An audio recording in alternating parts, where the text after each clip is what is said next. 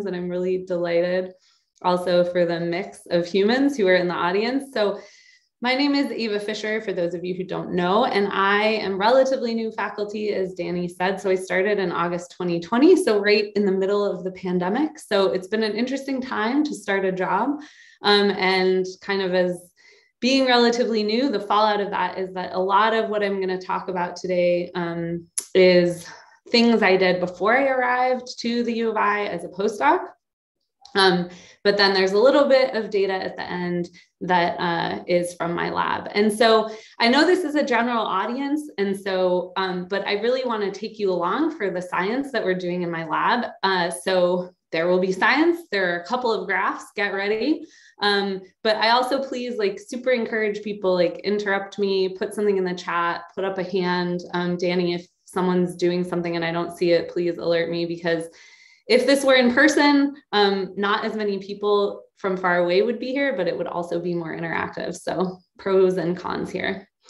So the first thing I want to do is thank the members of my current lab who are the best part of my day. The best part of my job is that I now feel like I just get to cheerlead the people in my lab who are really the ones doing awesome science. And so, like I said, the lab is relatively new, so we have little bits of data coming out, but it's super exciting to see things growing and things coming. And then I also want to acknowledge the members of the O'Connell lab, which is where I was a postdoc and which is where a lot of this work was done and a lot of these ideas kind of came from. All right, so we're going to start really broadly with the fact that, so one of the things that initially I drew me to science was the fact that, and specifically to behavior, is that if we look at different kinds of animals, we can see that they still exhibit really similar kinds of behaviors. So mating or aggressive kinds of behaviors, mating and courtship kinds of behaviors, and parental and affiliative kinds of behaviors, right? So there's these kind of broad scale similarities. But at the same time, there's obviously tons of diversity here in how exactly animals perform these behaviors, what kind of adaptations they have to be able to perform them, and what kind of cues they're using to decide when and if to perform them.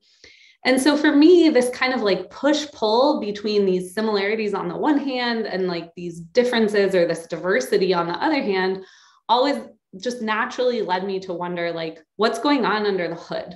Does evolution reuse the same building blocks when we build different kinds of traits? And so, like I said, I'm particularly interested in behavior, but this is actually a question we can think about for all sorts of traits. So this is a really broad biological question. When I'm thinking about it, I'm thinking about it in the context of behavior. And so specifically, another way of kind of saying this is, are similar behaviors controlled by the same underlying mechanisms? So this is this question of okay, they look kind of the same, but what's going on under the hood? Is it the same genes, the same molecules, the same brain regions? How are we building these behaviors? And so given we're talking about behavior, we have to talk about the brain. So here is a randomly chosen organism. And this is a brain. A friend of mine just pointed out to me oh, I couldn't tell what that was. It just looked like a blob. It is a brain. It is a frog brain. And you can immediately, I think, appreciate that brains have some three-dimensional structures. So there's some lobes back here that stick out.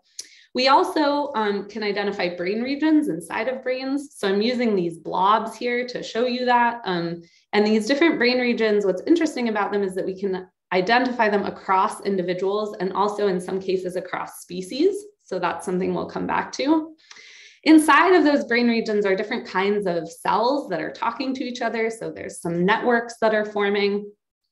And those networks are made up of neurons, which are highly specialized cells, both in the way that they look and the way that they communicate with one another. And then something that has really changed for biologists in the last 15 or 20 years is our ability to also zoom in on all the way down to individual neurons in the brain or anywhere really, and ask what are the genes that are being expressed in these neurons? So sort of getting all the way down to this level of the single gene. And so something that I think is then special about behavior and about brains is that we have these like hierarchical levels of organization. And so we can think about where behavior comes from at these different levels.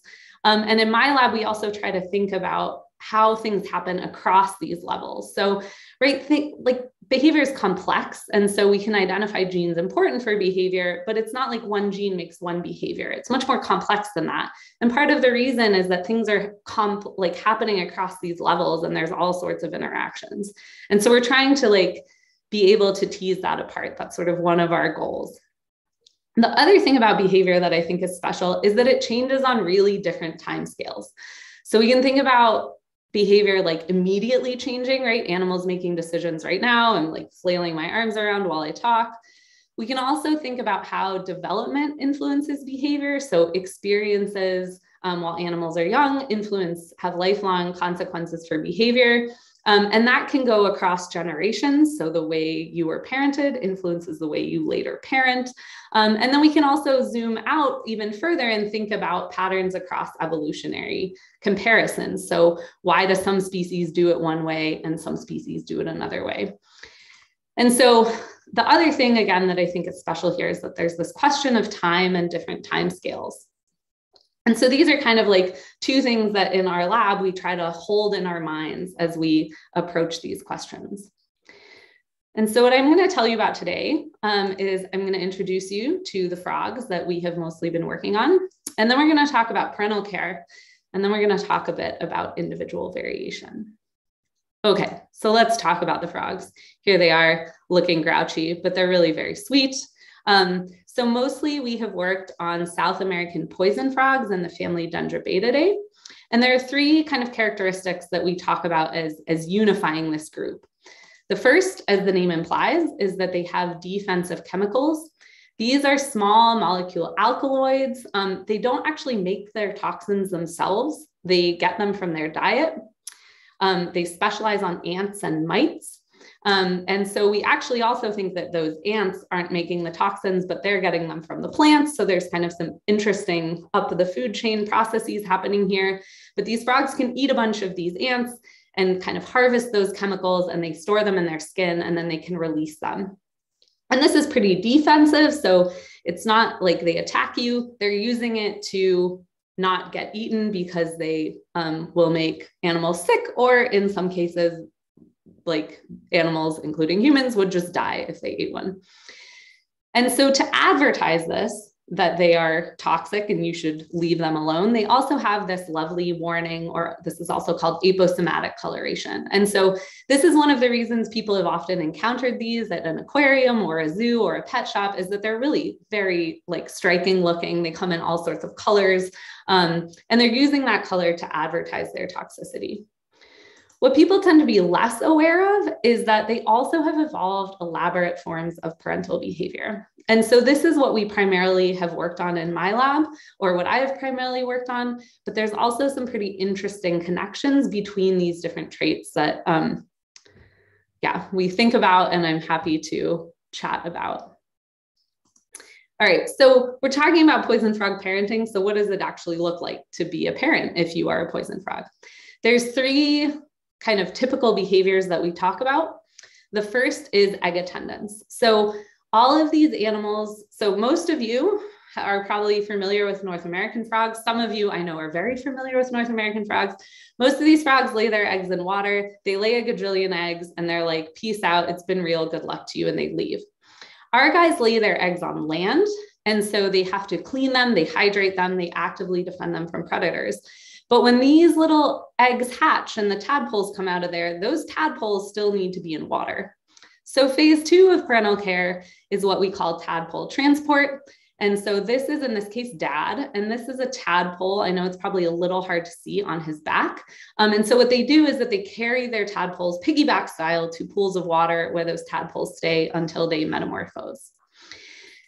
And then in some species, though not all of them, we have this third interesting behavior, which we call egg provisioning, or also nursing, where moms will, in this case, come back, visit their tadpoles, and feed them unfertilized eggs all the way through development. And so I know this doesn't look like nursing in a mammal, but we use the term nursing because something we think is a really interesting parallel here is that these animals are making something with their own bodies. So they're not going out and finding food and bringing it the way we like imagine a bird bringing a worm. They're actually producing something from inside of themselves. And we think this has some other interesting consequences.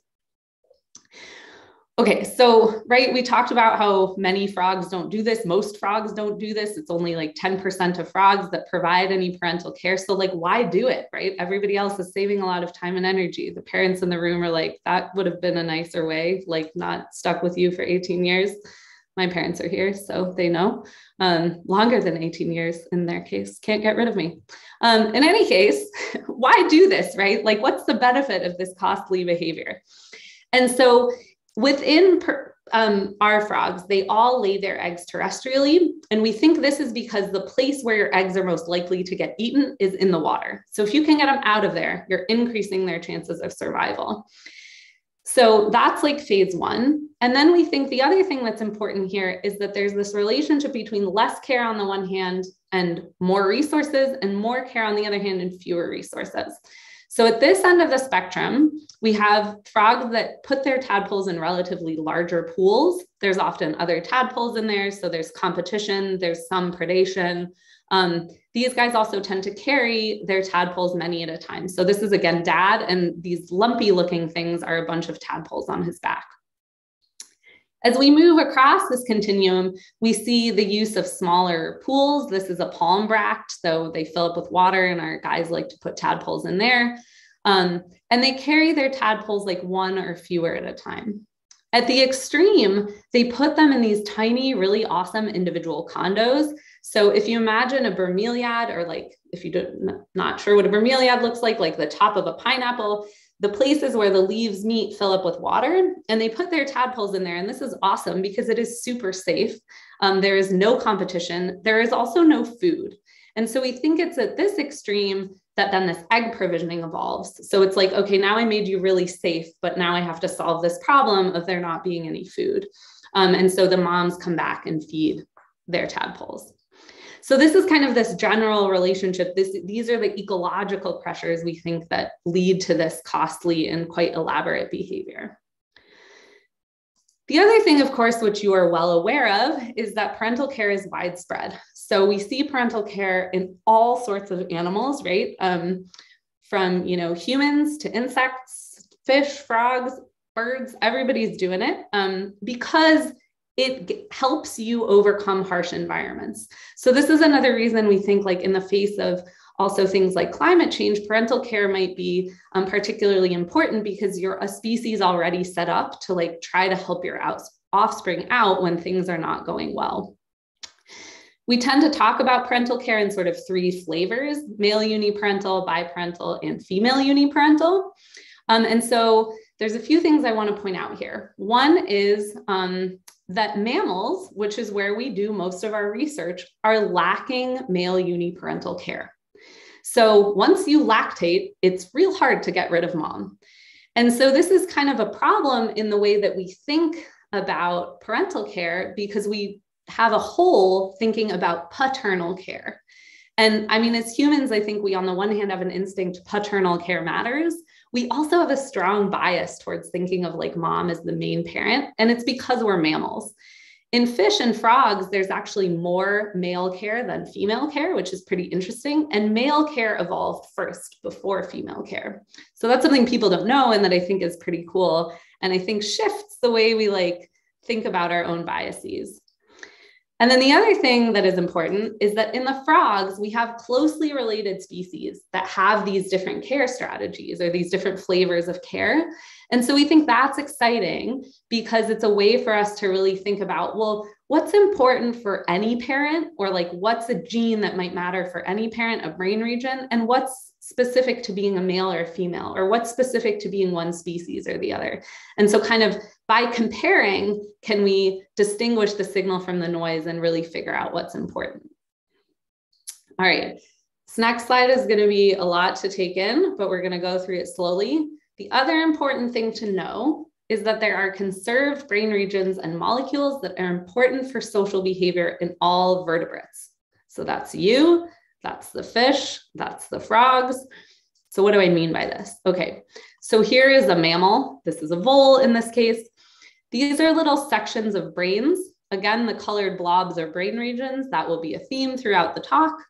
And we know something about brain regions that are important for reward and also for social behavior. And so they're color-coded blue and yellow here. And the green blobs, I don't need you to worry about any of the details except there's blue and there's yellow and there's green where these circuits overlap. And so you also will all recognize like social behavior can be rewarding, right? And so these circuits kind of inherently overlap because it should be rewarding that you take care of your children. And so you keep doing that even when on days it's not fun, right? Or we find our interactions with other humans to be rewarding. So these two systems are sort of intimately linked in the brain to begin with. And we actually can take these core brain regions and go across all of vertebrates and identify them. So again, without being too concerned about the details, I just want you to see there's blue and green and yellow blobs everywhere. And we actually know, we can say like this region in a human is homologous, is similar to this region in a frog and in a fish and in a bird. And so these regions are evolutionarily ancient and they appear to be quite functionally conserved. So they do similar things across animals. For those of you who recognize some of these words over here, that's great. If you recognize none of these words, I'm only putting this up here to say not only are these brain regions conserved, we also know there are molecules and genes that are inside of them that are also conserved or that are also shared. So lots of shared things. We know that there is functional overlap here. They're making similar behaviors in some cases, but we also have a lot of holes in our understanding where we just haven't looked. And so when I started as a postdoc, no one had ever looked at what's going on in the brain when frogs or any amphibians for that matter parent. We knew some stuff about mammals and birds and fish, but nothing about frogs. And so the first thing that we wanted to do was to ask, is there a general parental care circuit in the brain? So can we identify brain regions that are important for parental care in our frogs, different species of frogs, and are they the same as in other vertebrates? And so I'm going to tell you two kind of little stories here, one about tadpole transport, piggyback rides, and one about this nursing or egg provisioning behavior.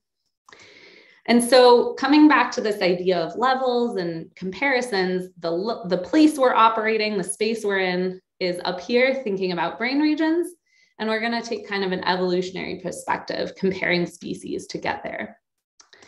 All right, so before I do that, I want to actually show you what this behavior looks like. So this is Dad. This is a tadpole on his back. And so he's going to carry this tadpole around, and there's actually water.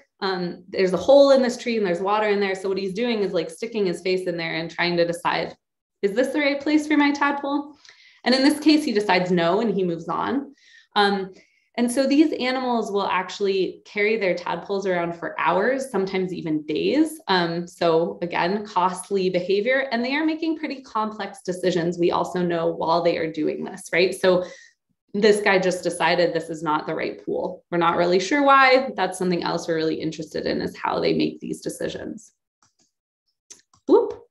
Okay, so to get at this question, what we did was that we chose 3 focal species that have these different care strategies. So male uniparental, biparental, and female uniparental. You can think of them as blue, green, and orange for the rest of this talk. 2 of these we had in the lab, or have in the lab, I should say. And so in the lab, we house them in breeding pairs because this lets us easily identify both parents, even in the case over here where mom is not usually providing much care. We house them, we give them a pond to put tadpoles in, we give them plants, we give them these little coconuts to put their eggs in, everything that makes them happy and breeding in our lab. This 3rd species I actually worked on in the field in Ecuador in semi-naturalistic enclosures. And so this was very cool.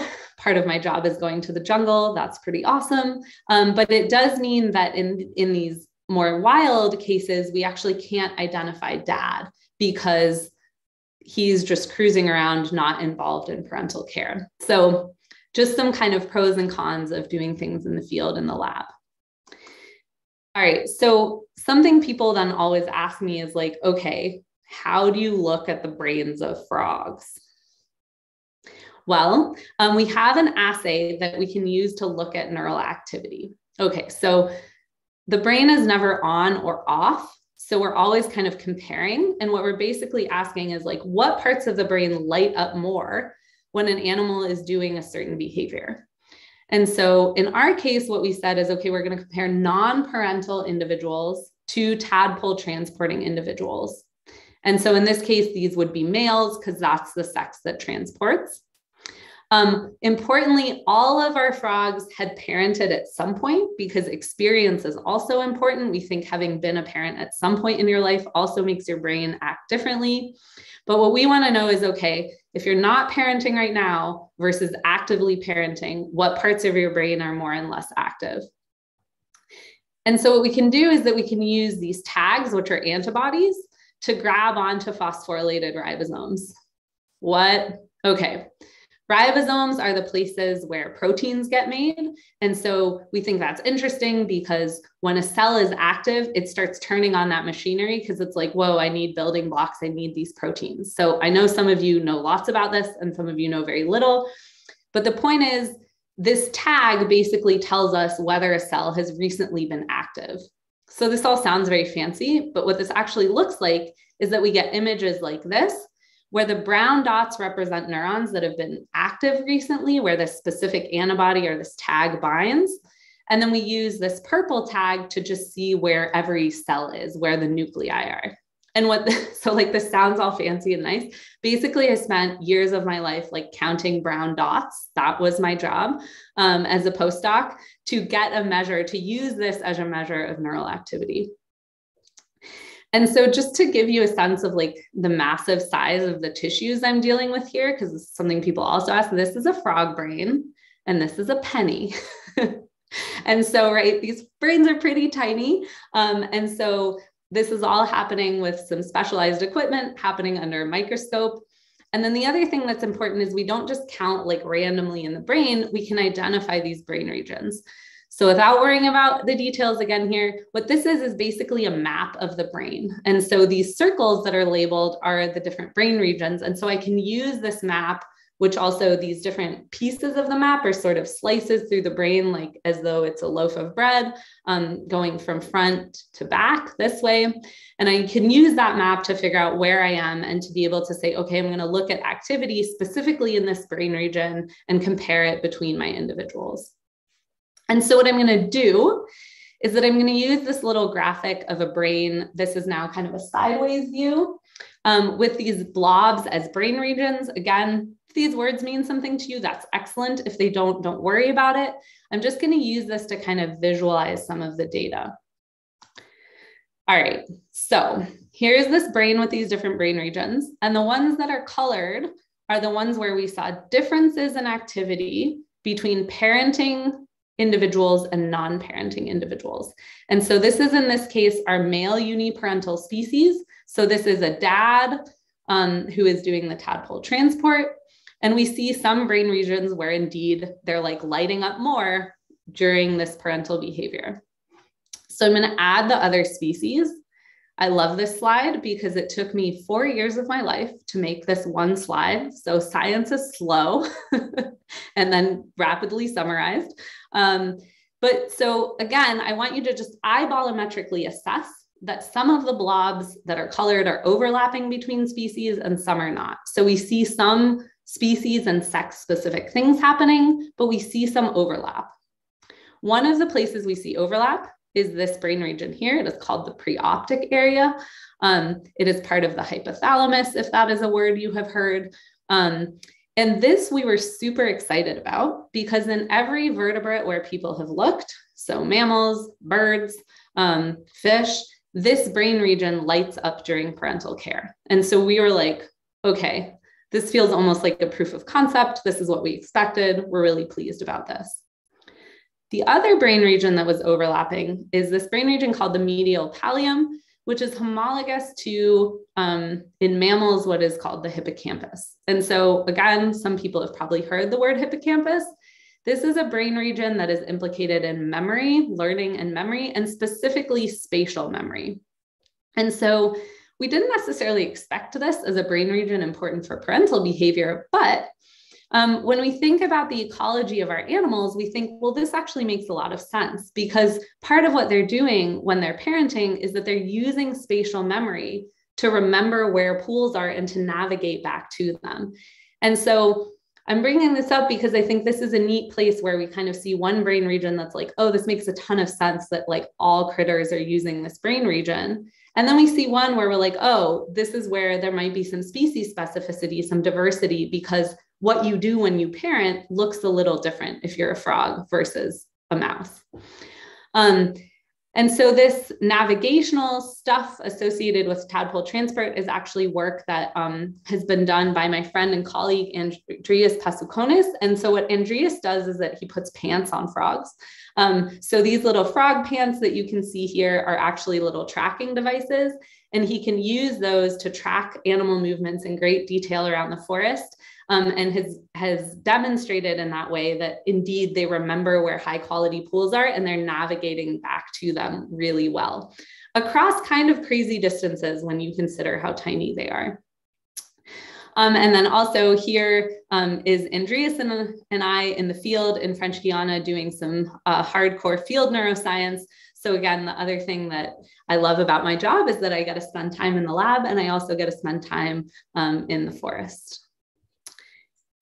Okay, so I just told you about tadpole transport, and we kind of came to the conclusion, okay, there's some shared brain regions across frogs, and some of those are shared with other vertebrates. So now I want to tell you a little more about maternal provisioning. And so I told you earlier about South American poison frogs. I didn't tell you that there's actually an entirely separate group of poison frogs that have independently evolved these same traits that live on the island of Madagascar off the coast of Africa. And so this we thought was a neat opportunity for us to say, okay, we're going to think about a different behavior, egg provisioning, and we're going to zoom out a level of evolutionary comparison. So we're not in this family of South American frogs. We're going to compare between South American and Malagasy frogs. And so we chose two focal species, one of them that we used before in Ecuador and one in Madagascar. And both of these species have this egg provisioning behavior where they feed their tadpoles. And so we really similar kind of setup. We want to compare what's happening in the brain. And so again, before I show you any of the data, I want to show you this behavior. So this is, in this case, one of these Ecuadorian frogs. This is mom. And what you will see is that her tadpole is actually begging her for food. So these tadpoles beg, they vibrate along mom, they kind of nibble on her. And this is a really important communication between offspring and parent, where the tadpoles are signaling, I'm hungry.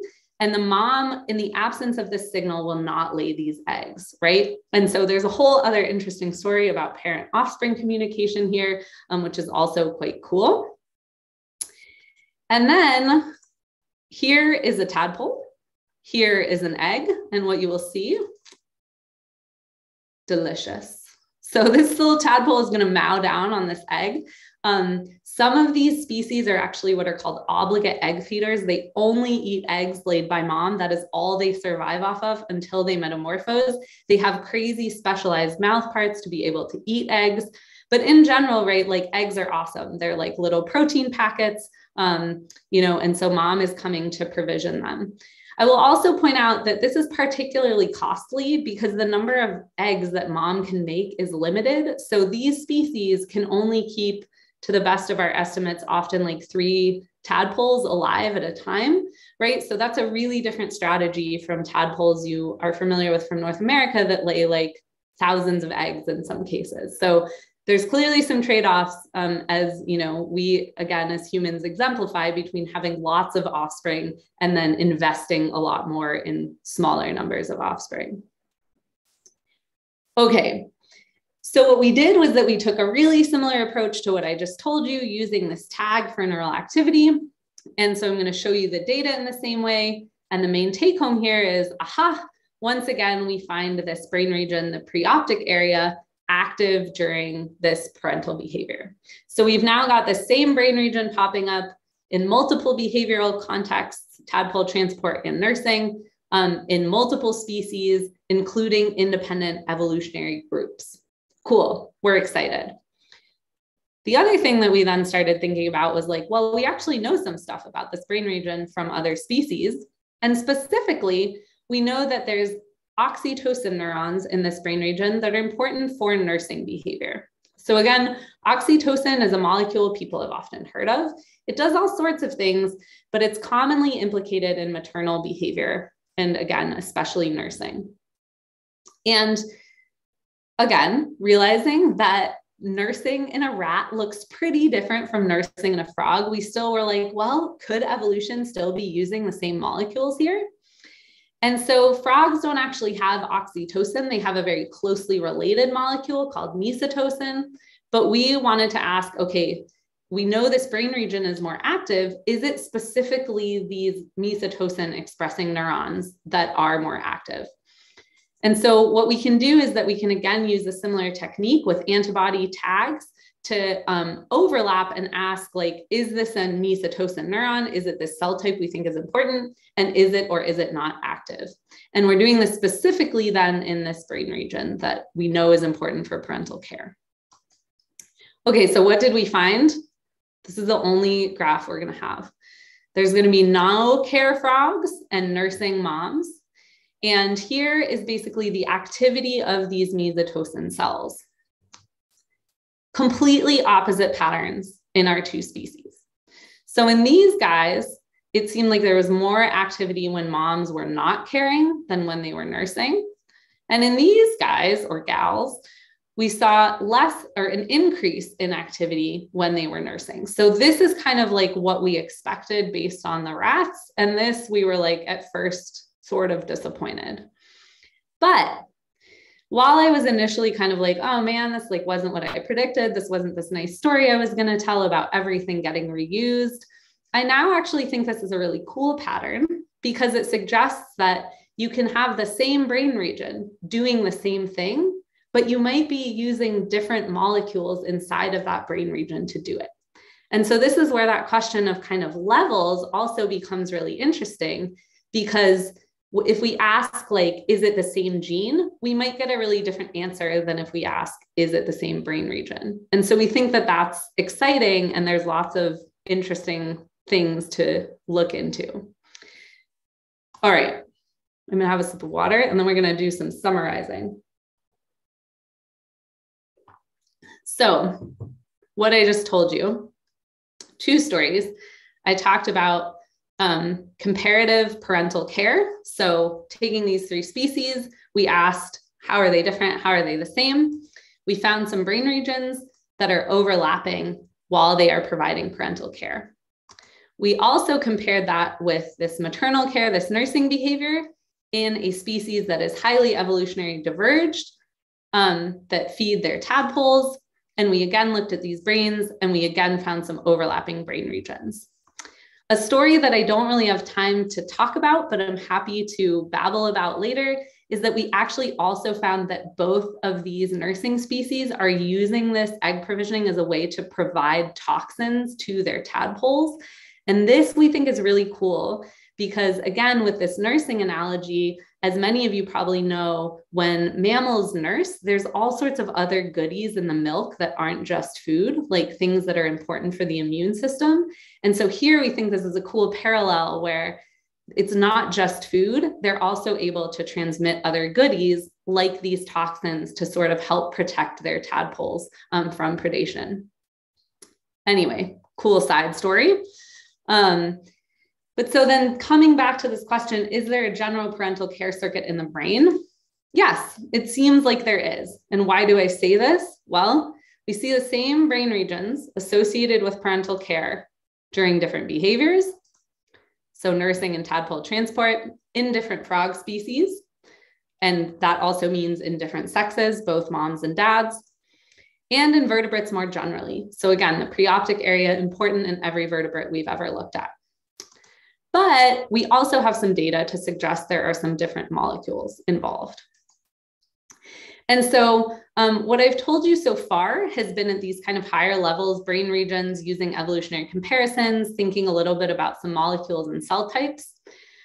I'm not going to get into, but we do also have data at some of these other levels. So we've looked at how different genes are expressed and how they're talking to each other. And we kind of get a similar pattern where we see some things that are strongly overlapping and some things that are not as shared. And so to us, part of what then also kind of like this led us to think about is like, okay, so we have similar behaviors, often using similar molecules. But we do also have some uniqueness here. And how do we understand how these like both shared and non-shared molecules or cell types or genes give rise to similar behavior like parental care, but also this variation we see across species and variation that we see among individuals? And so kind of a way of saying this is that even mostly shared mechanisms do not produce uniform behavior. We still have variation between species and within species. And so that's kind of part of where we're at now, is thinking about how variation within and between species is related and where it comes from. And so this is a place that I want to make a point that I think is pretty important, which is that especially mechanistic studies, so especially studies that think about neurobiology and brains, tend to treat individual differences as noise. So often what they're doing is they're saying, well, there's a blue group and a red group, and we really want to know, like, how are those groups different? But these little dots represent the individuals. And so what you can see is that there's actually a lot of variation within those groups. And this individual variation is actually really important from an evolutionary perspective, because that's what natural selection acts on. And so that's how evolution proceeds. And to put this kind of in a context of like, well, why should we care about this? Well, if we think about how animals are adapting to changing environments, having variation within a species means that some might be able to survive and pass on those traits. And so that's what could fuel adaptation to warmer climates, for example. Another way we can think about this, disease resistance, right? COVID on everybody's mind. Some people are more resistant to this disease than others. And why is that? And this is also happening at the level of individual variation. And so usually, right, we're ignoring this individual variation. We're thinking about the mean. And that also means that things get weird in places like medicine, where when they're dosing you for a drug, they're thinking about the mean in the population and like, what if you're this guy, right?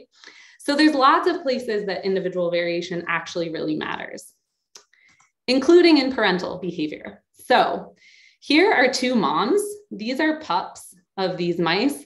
And as you can see, there's some clear differences here in the strategy that these moms are using with their pups, right? So we have like a very protective, attentive mother, and then we have a mom who is just not doing a good job. And so this is something we know generally, that there is individual variation in parental behavior. And we also know that this really matters for outcomes for offspring. And something that is, I think, pretty interesting in also some species is that we know that if you get parented like this, you will end up parenting like this later on. So not only do these behaviors have consequences for the offspring, they also basically have consequences for like the grandchildren, if you will. And this is true in human populations as well. And so given that we're now thinking about all this individual variation, I am very lucky to have an amazing postdoc, Dr. Sarah Westrick, who is really particularly interested in this question and who was the first person to join my lab. She took a big leap of faith here. And she is trying to answer this question: do dads show consistent variation? So can we get at this question of individual variation, and what can it teach us? And this is quite a tour de force, people. So what Sarah has done is that she has set up this video monitoring system. So what we have here, this is a tank. We're looking at one of our tanks from above. There's a pool. This is where these guys will put their tadpoles. There are these coconut condos, which is where they lay their eggs. And then what you will see here is at 4 times speed, dad coming out of a cocoa condo. He's got a tadpole on his back and he's scoping it out. So I think it's also cool to see that the video I showed you earlier in the field, they're doing something very similar in the lab. And eventually, come on, buddy, here he goes, boop, he's gonna get in that water and drop off his tadpole.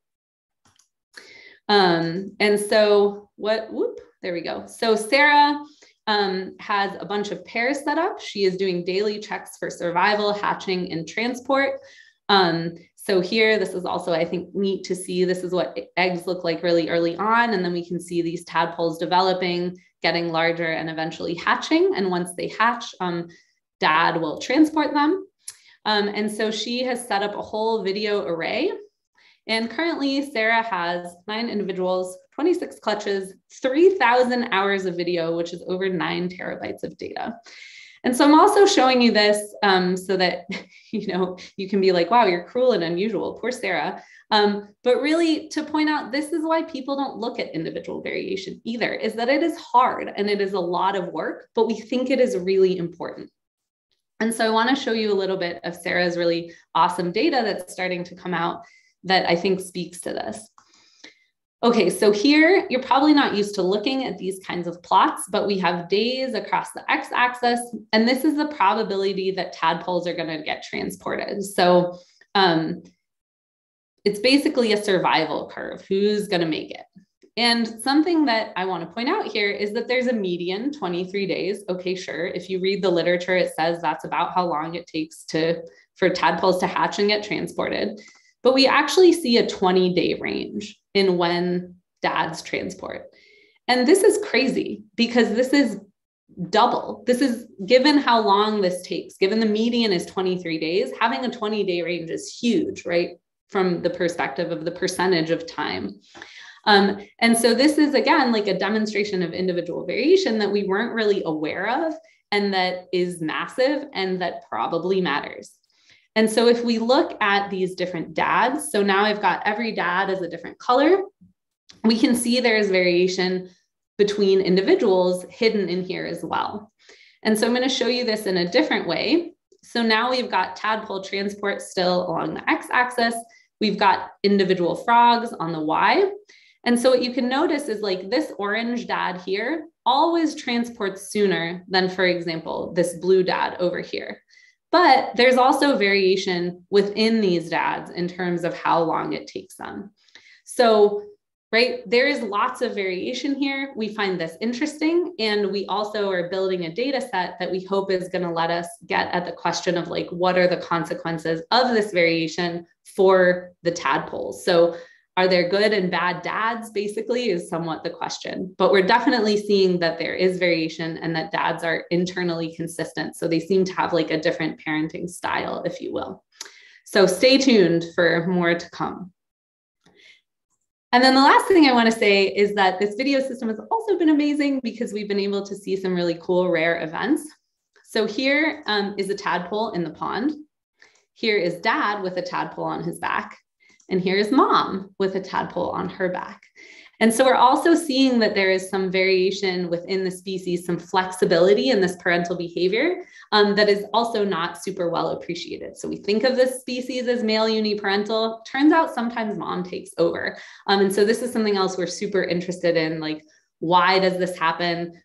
When do moms take over? And then also how this takeover behavior might lead to some changes at longer evolutionary timescales. Alrighty, to zoom way back out and wrap it up so that we can leave also time for questions. Does evolution reuse the same building blocks? This is where I started. Yes, absolutely. We have evidence for this in lots of places, but not always. Right? So there is variation, and I've also showed you that. Okay, so what, right? So if you take nothing else from this talk, what I want you to walk away with is, well, frogs are cool, that part's obvious, but also that comparative research is powerful and important. So what do I mean by this? Well, evolution reuses the same building blocks, but not always. To give you a couple of examples of why then doing comparative research that looks at different kinds of animals and different kinds of contexts. One is that a lot of what we do is, or a lot of what people do, especially in the biomedical field, is in mice. And so what we're basically assuming is like mice are tiny humans. And this works pretty well for a lot of things. But it doesn't always. And so as one kind of recent example that maybe people heard about in the news, is that there are some studies looking at Alzheimer's drugs. They work great in mice. It's amazing, like totally game changing. The mice improve a ton. And then we take them into humans and they don't work very well. And it's like, why? Well, maybe because when we just compare two species, we can't tell, are we targeting something that is one of these like core mechanisms that's really shared across all sorts of vertebrates, making it a really good target for translational medicine? Or are we actually targeting something that's super mouse specific? And so I think that doing comparative research is what lets us distinguish that signal to noise, what lets us say, like, is this something that's broadly shared across animals, or is this something that is leading to the species specificity and diversity that we know also exists? And in the context specifically of our frogs, I mentioned, right, paternal care is not super well understood because mammals don't do it. Our frogs do have paternal care. They also have maternal care. And something else that's cool is that tadpole transport actually looks really similar. So we think it's a good place to try to understand what gives rise to sex differences in the brain, because this is actually something we also don't understand very well. Or rather, I should say sex differences in behavior. They're ubiquitous across animals, but brains actually look really, really similar between males and females. And so how do you get, like, right, again, like how does a similar looking brain give rise to really different behaviors? And so we think the frogs are cool for something like that as well. And then finally, something I didn't talk about is that some of these tadpoles are highly aggressive. And so this is, again, an interesting situation where in most of the animals we regularly use in a lab environment, the juveniles are not aggressive, but we know that aggression in human populations among kids, for example, is really important and of clinical interest. And so how are we going to understand what's happening in the brain if we don't have a good model for it? And so by looking outside of traditional models, we can find animals that do things that are unique, and we can capitalize on that. Okay. So just to like really summarize this then in a really broad way, we need diversity, right? And I think we need that diversity in the way we do research to answer the science questions. But I think the other thing that, you know, I haven't really talked about, but I firmly believe is that we also need diversity in our research spaces and in our classrooms and just like generally in our lives, like we need it in nature for things to function well. And so if you take nothing else from this talk, I hope that I will leave you with that thought. And so with that, I want to say thank you to everyone who is here for your attention, and I'm happy to answer questions.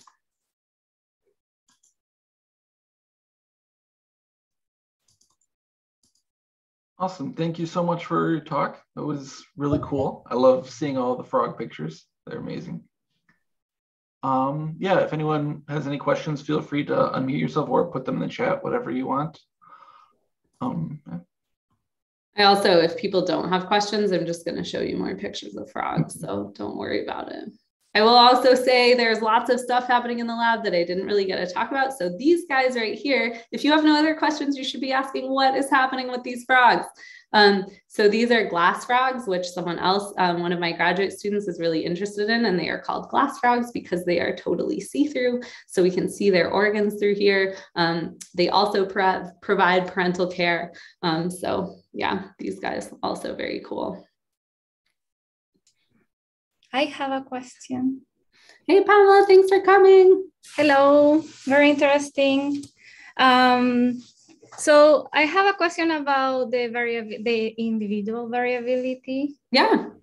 Well, this might be a scientific question, but I think it's also kind of intuitive. So if you go back to the analysis that Sarah did and have those error bars that are kind of sideways,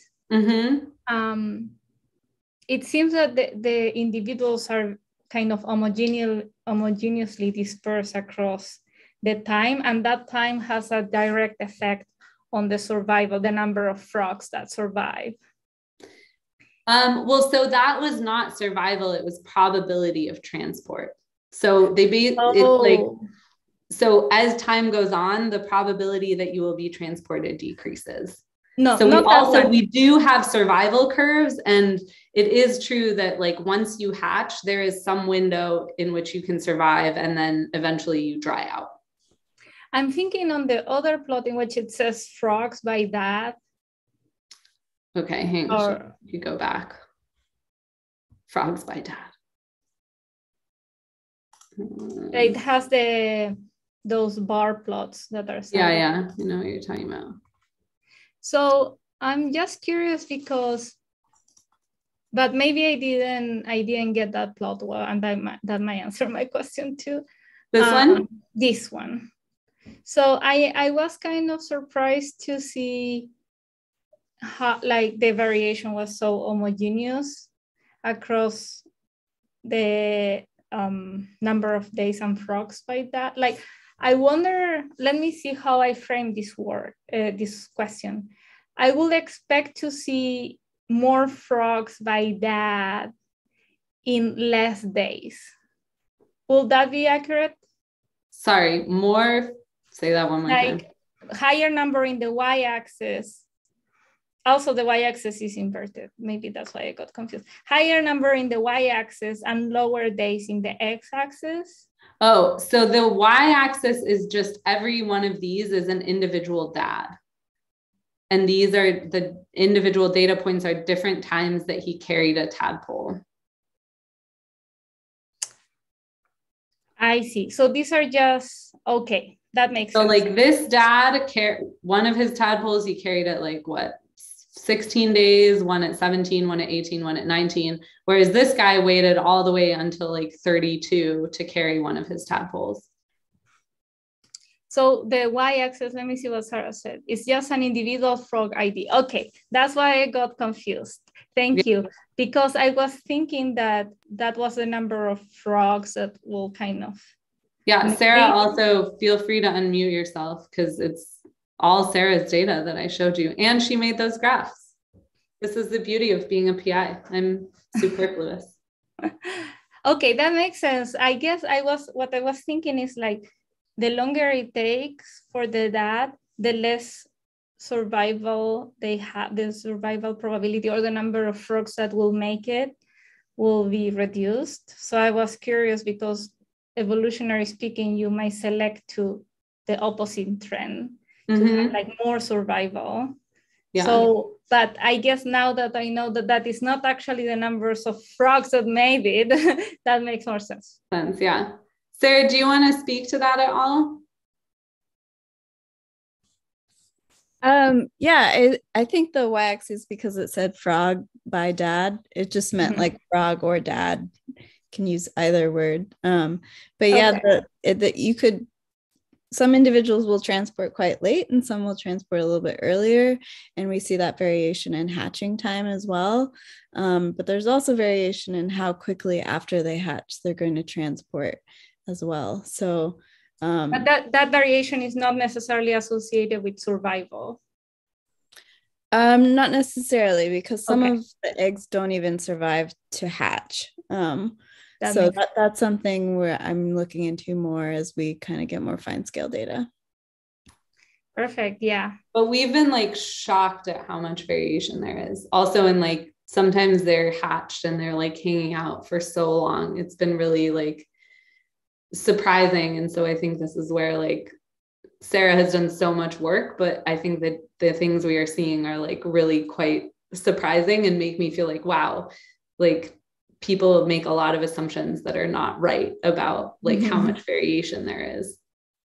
Yeah, no, very cool. Thank you. I guess that answered my question because I thought there was an association between the timing and survival. And I was like, wow, that could have been erased by evolution already, but if there isn't that thing. Yeah. Thank you. Thank you.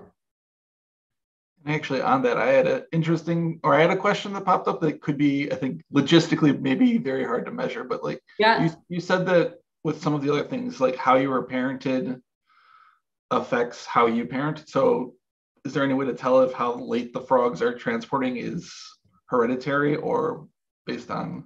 Yeah, so we're super excited that so the other thing Sarah has done is that she built a giant database, which we call Frog Book, and we are tracking all sorts of things. And so my other graduate student, Lisa, which I didn't have time to talk about her really lovely work, she's looking at the tadpoles.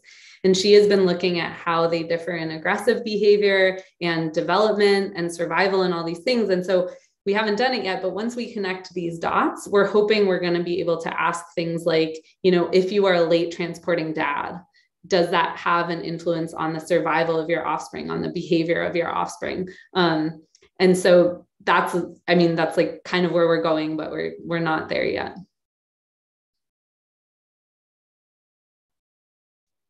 Very cool.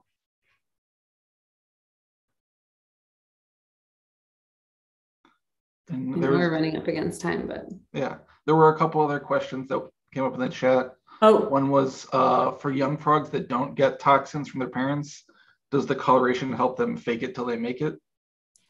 Oh, great question. Yeah, so they're not toxic in the lab because we don't feed them the right stuff, and they're still brightly colored. So that is like an excellent question, right? It probably helps you fake it till you make it. But at a longer time scale, the idea is that the predators have to learn that they don't taste good. And so if you start eating them and they taste just fine, then right, that like avoidance of the frogs would wear off. But yeah, they do also get their colors before they metamorphose. Like we start to see it late in the in development. So presumably that is like what's then happening. They hatch out looking brightly colored and fake it till they make it. I love that. I'm going to adopt the terminology. And I think that answers the other question, which is that the frogs in the lab aren't fed their usual diets. Yeah. Yeah. So they're not toxic in the lab, which people always ask me because, like, are you going to poison yourself? But something that's cool is that we can actually make them toxic in the lab. So these frogs, what is also quite cool is that they actually have tens to hundreds of different toxins, different compounds. So in the wild, it's very complex and there's lots of them, which is very cool. And there's geographic variation and individual variation, and it's super interesting. But in the lab, we can actually order some of these commercially. So it's only one or two that are available, but we can then make them toxic. And so, other things we think about is like, how does your behavior change if you're toxic versus not? And we haven't tested that, but we think it would be really cool.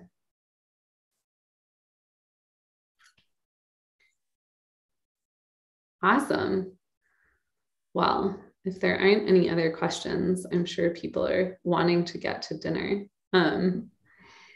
But yeah, thank you everyone for coming, and have a wonderful rest of your evening. Yeah, thank you so much. And thank you so much for your amazing talk. Thanks.